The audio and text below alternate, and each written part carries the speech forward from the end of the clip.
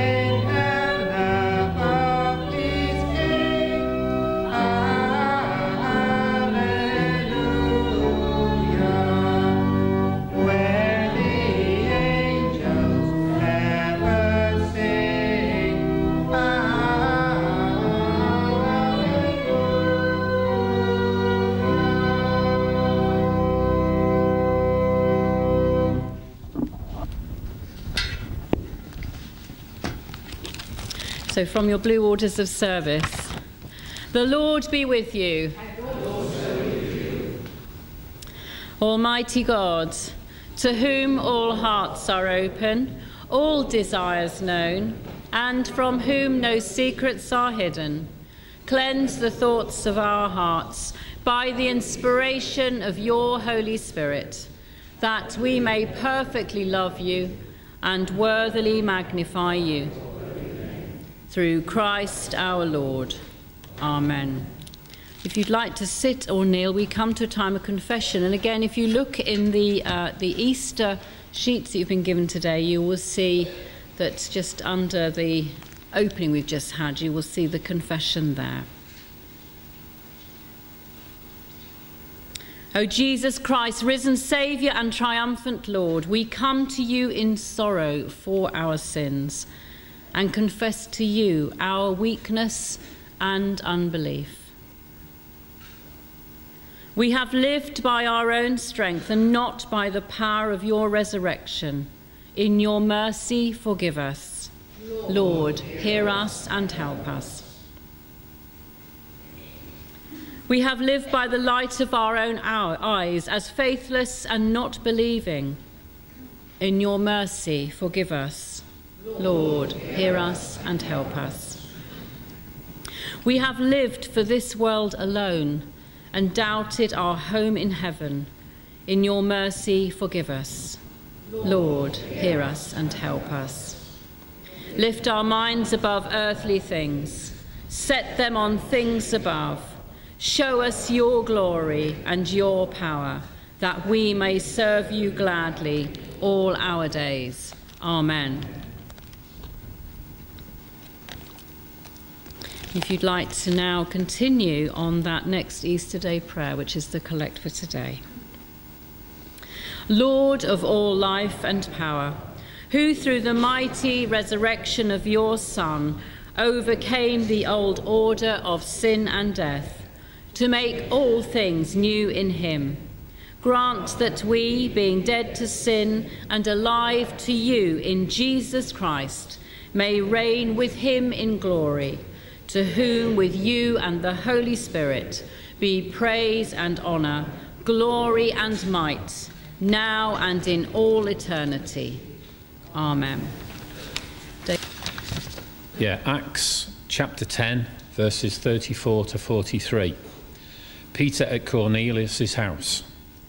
Then Peter began to speak. I now realise how true it is that God does not show favouritism, but accepts from every nation the one who fears him and does what is right. You know the message God sent to the people of Israel, announcing the good news of peace through Jesus Christ, who is Lord of all. You know what has happened throughout the province of Judea, beginning in Galilee after the baptism that John preached, how God anointed Jesus of Nazareth with the Holy Spirit and power, and how he went around doing good and healing all who were under the power of the devil, because God was with him. We are witnesses of everything he did in the country of the Jews and in Jerusalem. They killed him by hanging him on a cross. But God raised him from the dead on the third day and caused him to be seen.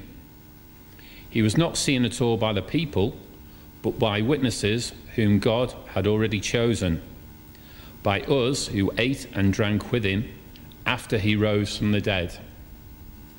He commanded us to preach to the people and to testify that he is the one whom God appointed as judge of the living and the dead. All the prophets testify about him, that everyone who believes in him receives forgiveness of sins through his name. This is the word of the Lord. Thanks be to God.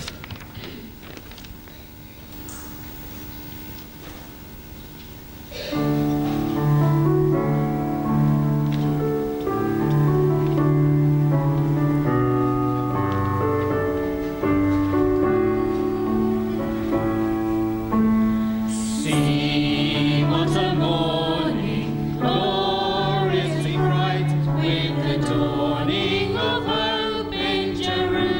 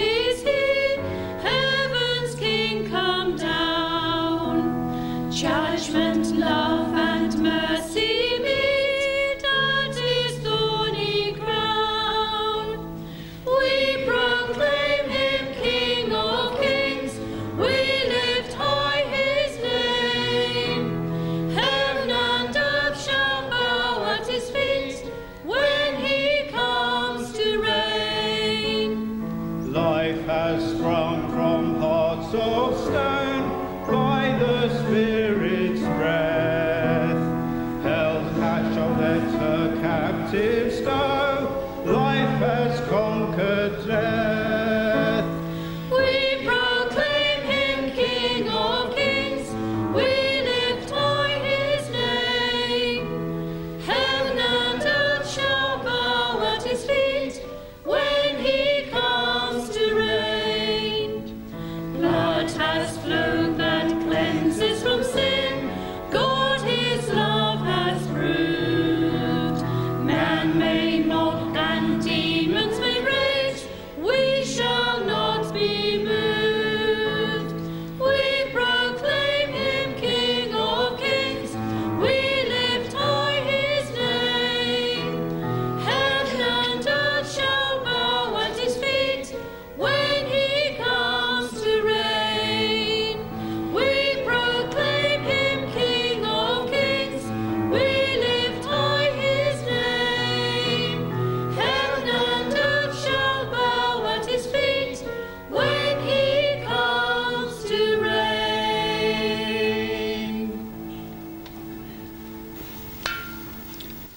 The Gospel is from John 20, 1 to 18. Glory to you, O Lord. The empty tomb. Early on the first day of the week, while it was still dark, Mary Magdalene went to the tomb and saw that the stone had been removed from the entrance. So she came running to Simon Peter and the other disciple, the one Jesus loved, and said, "They have taken the Lord out of the tomb, and we don't know where they've put him." So Peter and the other disciple started for the tomb. Both were running, but the other disciple outran Peter and reached the tomb first. He bent over and looked in at the strips of linen lying there, but did not go in. Then Simon Peter came along behind him and went straight into the tomb. He saw the strips of linen lying there, as well as the cloth that had been wrapped around Jesus' head. The cloth was still lying in its place, separate from the linen. Finally, the other disciple, who had reached the tomb first, also went inside. He saw and believed. They still did not understand from Scripture that Jesus had to rise from the dead. Then the disciples went back to where they were staying. Now Mary stood outside the tomb crying. As she wept, she bent over to look in the tomb and saw two angels in white seated where Jesus' body had been, one at the head and the other at the foot.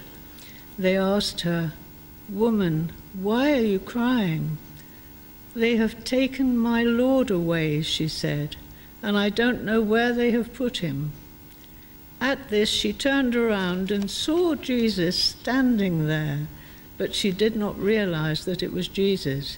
He asked her, "Woman, why are you crying? Who is it you are looking for?"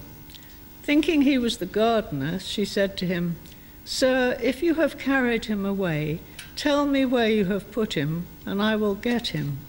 Jesus said to her, "Mary." She turned towards him and cried out in Aramaic, "Rabboni," which means teacher.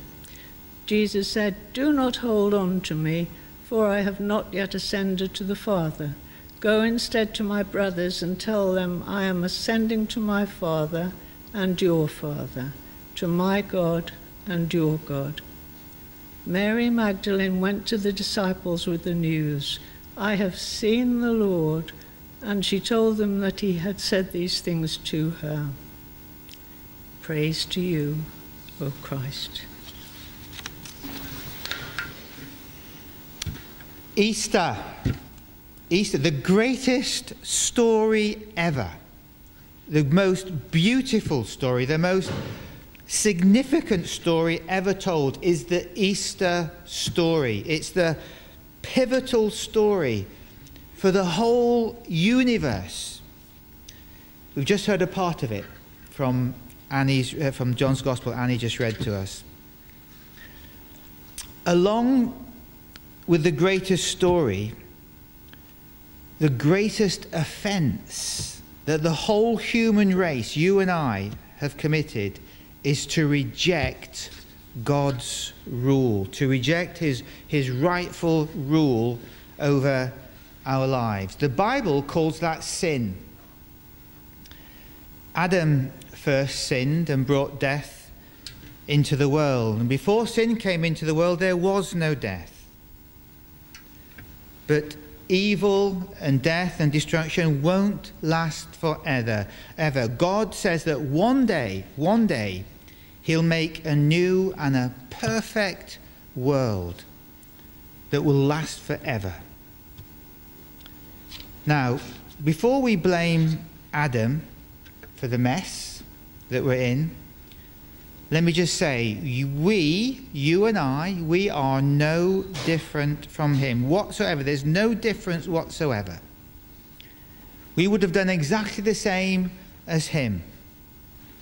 Like Adam, we also say, I'm going to do what I want to do. I know what the right thing is to do, but I'm going to do what I want to do. We say, I know you've got your plans, God, but I've got mine as well. And I'm going to do what's easy. I'm going to do what's convenient. I'm going to do what's fun and nice. I'm going to do what makes me look good. And I'm going to do what makes me popular and gets me places. And yes, God, I know what you say. Don't do these things. But you know what? I'm going to do them anyway. We are no different from Adam.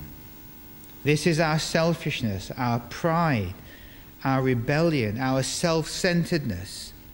And it's what the Bible calls our sin.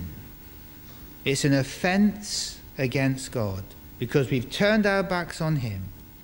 And the Bible says we've all turned our backs on him. We've all sinned and gone our own way.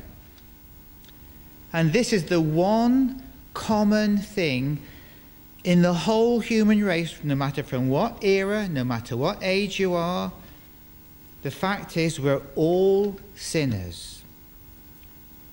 And what makes the Easter story the greatest ever story is because Jesus gave up his life, the greatest ever sacrifice, so that we might be forgiven for the greatest of offenses. Now, some might be thinking, well, that sounds great. So why isn't the world then a much better place than it is right now?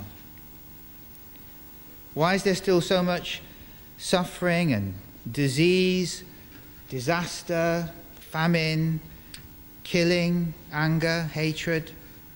Why?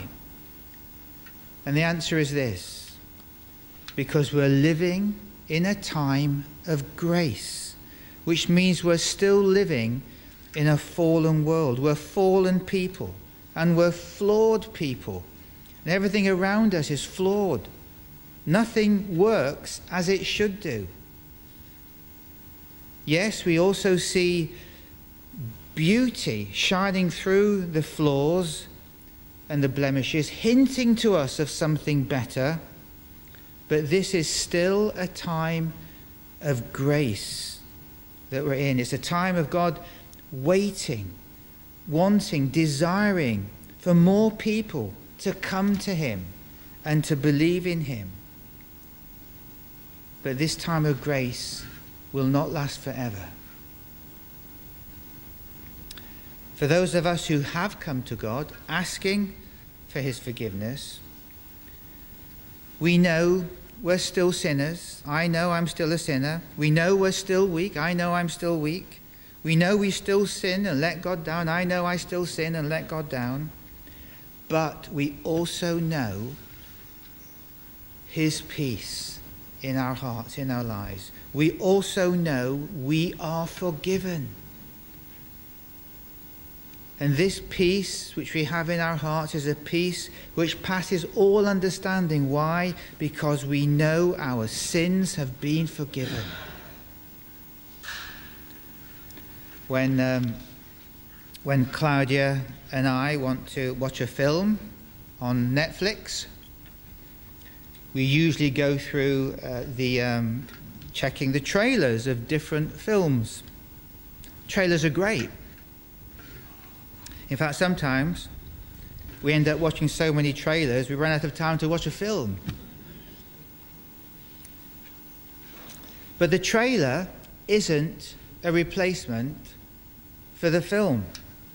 Trailers can be great, but the whole point of a trailer is to get you excited about the film. It's to help you look forward to this something bigger and better as and when the film is available. And as followers of Jesus, knowing that our sins are forgiven, knowing his peace in our hearts, that's the trailer. God's ultimate solution is still to come. That's going to be something bigger and better and far more exciting. And when this grace period is over, God has promised, as I've said, he will make a new heaven and a new earth and our perfect home in eternity with him. But until then, until that time, we only get to see hints and glimpses of what's to come. I'm sure some of you have heard the story, perhaps many of you have heard the story of Joni Eareckson Tada. I've shared it before a little bit about her. She's now a woman in her 70s. She's an American. When she was a teenager, over 60 years ago, she had a tragic accident which left her paralyzed from the neck down. Before the accident, she had no faith, no interest whatsoever in God at all. But after the accident, over a number of years, and those years were filled with all sorts of anguish and mental, physical pain, at some points feeling suicidal. She writes about this in her book, by the way. She's written several books. Though thankfully, I have to add, assisted dying wasn't an option back then, in that day, because she says she probably would have taken it had it been. Eventually, though, she started to come to terms with what happened to her. She reassessed her whole life, and through it, eventually, she came to faith in Jesus. Praise God. She hasn't been physically healed, though she initially often cried out for it, for God to heal her. Today, she still suffers daily from excruciating pain and stiffness. She's still unable to move from the neck down. She's totally reliant on others. She lives in a wheelchair. About 7 years ago, she said this. She said, "I know it sounds incredible, but I really would rather be in this wheelchair, knowing Jesus as I do, knowing his peace, knowing I'm forgiven, than out and about walking on my feet without knowing him. I'm so happy in Jesus, and so I thank God every day for my wheelchair."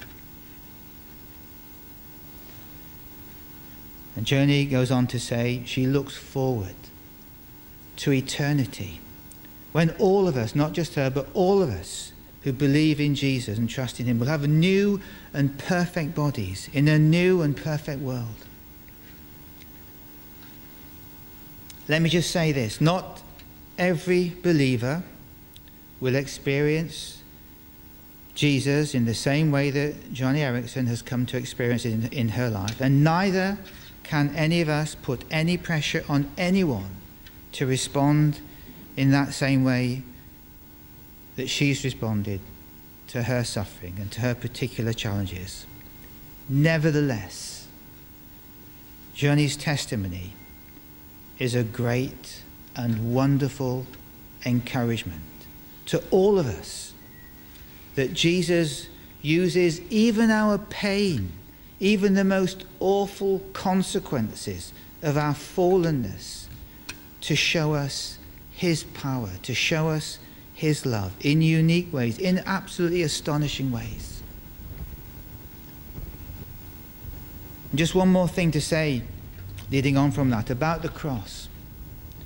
The cross tells us that the biggest need of the human race is forgiveness. Our biggest need is not relief from suffering, it's forgiveness. It's for the human heart to know that it's been forgiven, to be forgiven of our sins. That is the number one biggest need. When Peter finishes his first ever sermon to the first ever congregation, he says to them, "Repent and be baptized, every one of you, in the name of Jesus Christ, for the forgiveness of your sins." Baptism is the outward visible sign of the inward invisible reality of our sins forgiven. And that's what defines the church, that's what defines every single Christian. It is the forgiveness of our sins. A little later on, when Peter speaks to Cornelius, David read that reading out for us. He speaks to the first Gentile church. He says the same thing. In that last verse he says, "All the prophets testify that everyone who believes in him receives forgiveness of sins through his name." Our biggest need is the forgiveness of our sins. Now, when I'm saying that, I'm not diminishing the very real burdens that we bear, that people bear in their lives. They're significant, of course they are. And it's right for us as the church, as Christians, to pray and support and come alongside those who suffer in any sort of way. Those who have painful, lifelong conditions. Those with terminal illness. Those who are bereaved. Those who are anxious, have mental health issues, are tired, etc., etc., etc. But the comfort all of us primarily need is the comfort of knowing that our sins are forgiven.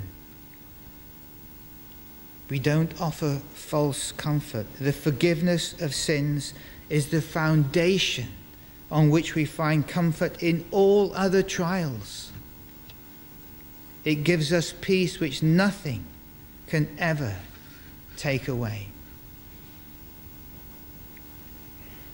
If God was willing to send his Son to die so that I could be forgiven, then I can trust in him to be with me and to help me with all my other needs as well, whatever they might be. We Christians, the church, we have a life-transforming message for the world. We have the gospel. It's a death-defying hope. And it's all-encompassing. It changes everything about how we live, the way we face life, the way we die. Everything is changed. It's the greatest news ever. It's the best news ever. It's the whole world needs to hear this news. So, what to do? What shall we do as followers of Jesus? Well, this Easter time, let's allow that story, let's allow this gospel, wonderful message of Easter, let's allow this story to impact our lives afresh. The experience of God's love, the Father's love, the experience of his loving arms around you as he runs out to us. He runs out to us. So eager is he to forgive us. And he welcomes us home to be there with him forever. Let's allow this wonderful, amazing story to impact us afresh today and every single day. Let's bow our heads. Let's pray.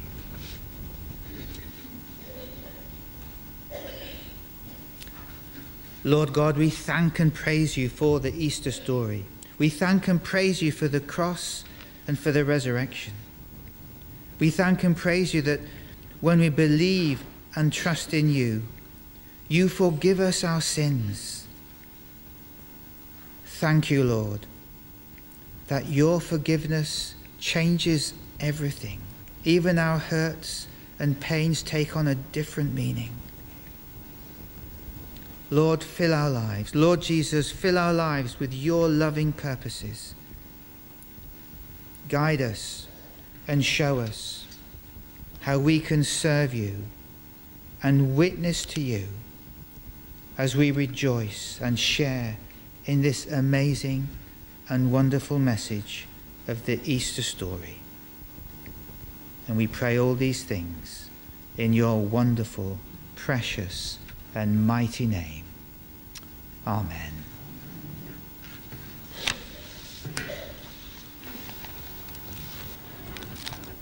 Thank you, Robert.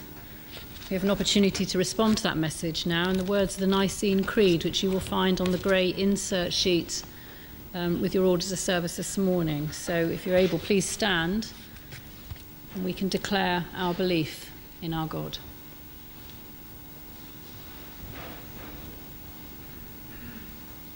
We believe in one God, the Father, the Almighty, maker of heaven and earth, of all that is seen and unseen.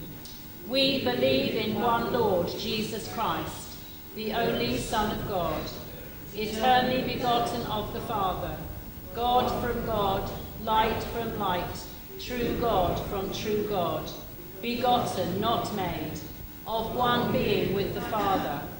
Through him all things were made. For us and for our salvation he came down from heaven, was incarnate from the Holy Spirit and the Virgin Mary, and was made man. For our sake he was crucified under Pontius Pilate. He suffered death and was buried. On the third day he rose again in accordance with the Scriptures.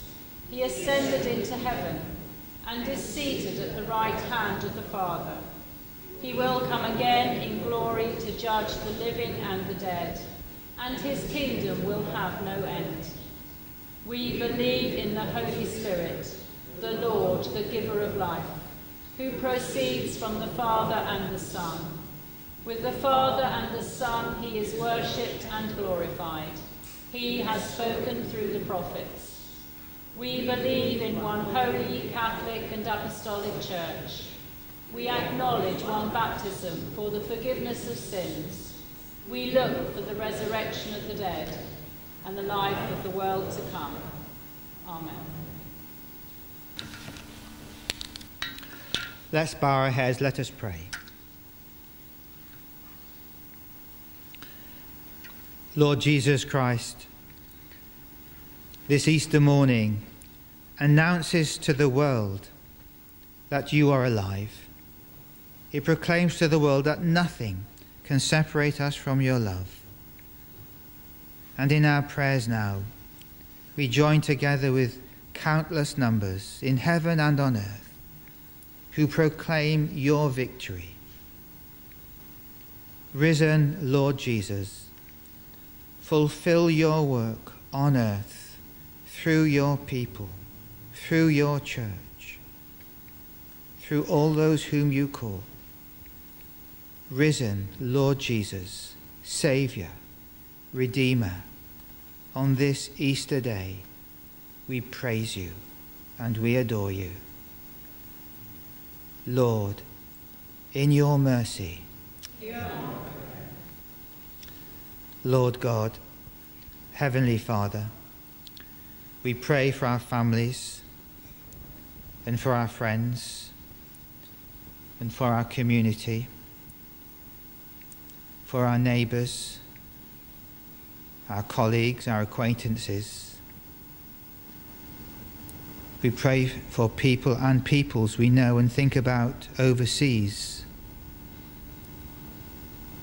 Lord God, renew our hearts and minds by your Holy Spirit, that we may realize our partnership with you in meeting the needs of the world with the power of Jesus' death and resurrection. Lord Jesus, on the cross, you brought good out of evil. And this morning, we especially pray that you will bring good out of evil, especially in those places where your people today have to hide their faith for fear and persecution and for their love of you. Lord, in your mercy, Lord God, we bring before you the elderly, the frail, the sick, the dying, and the suffering. Lord God, please draw near to them as they draw near to you. Especially strengthen and be with those who are caring for a loved one at home. And in a moment of quietness, let's now hold before God all those who especially need our prayers today.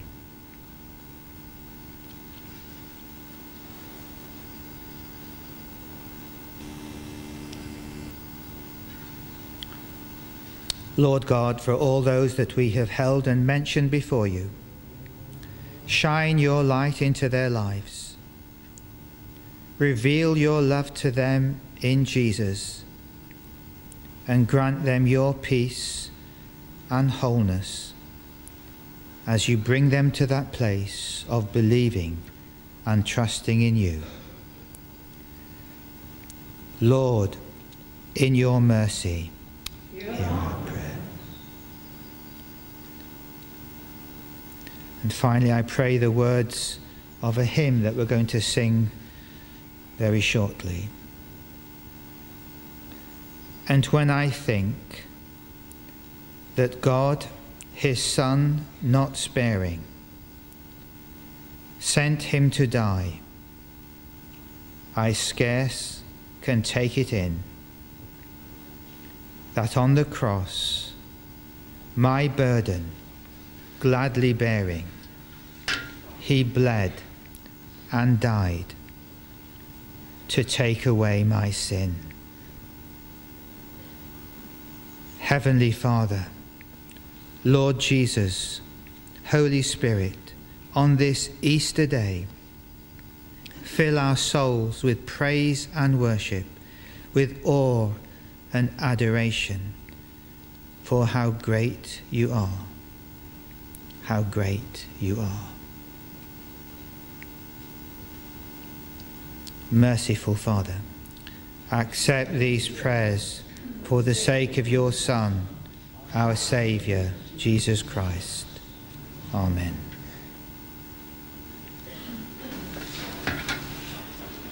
The risen Christ came and stood among his disciples and said, "Peace be with you." Then they were glad when they saw the Lord. Hallelujah. The peace of the Lord be always with you.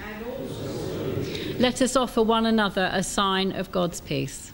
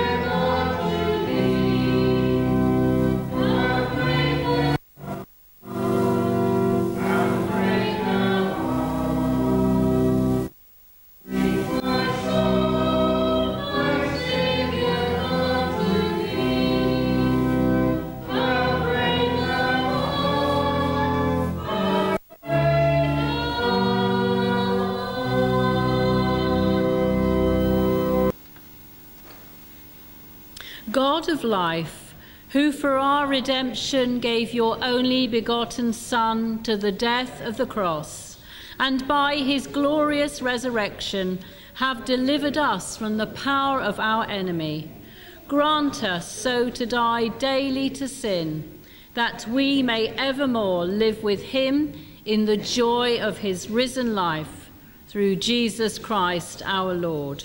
Amen. Almighty God, we thank you for feeding us with the body and blood of your Son, Jesus Christ. Through him we offer you our souls and bodies to be a living sacrifice. Send us out in the power of your Spirit to live and work to your praise and glory. Amen. Alleluia, Christ is risen. He is risen indeed. Alleluia. God the Father, by whose love Christ was raised from the dead, open to you who believe the gates of everlasting life. God the Son, who in bursting the grave has won a glorious victory, give you joy as you share the Easter faith. God the Holy Spirit, whom the risen Lord breathed into his disciples, empower you and fill you with Christ's peace.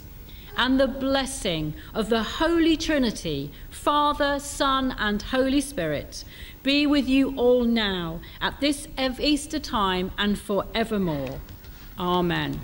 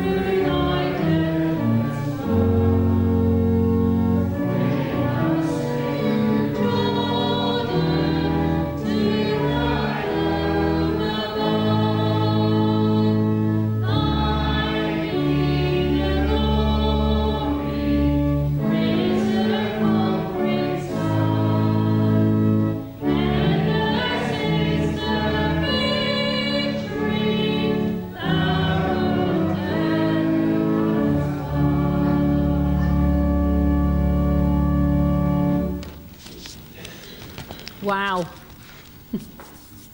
So from the back of your Easter sheets, go in peace to love and serve the Lord. Alleluia, alleluia. in the name of Christ. Hallelujah, hallelujah. Amen.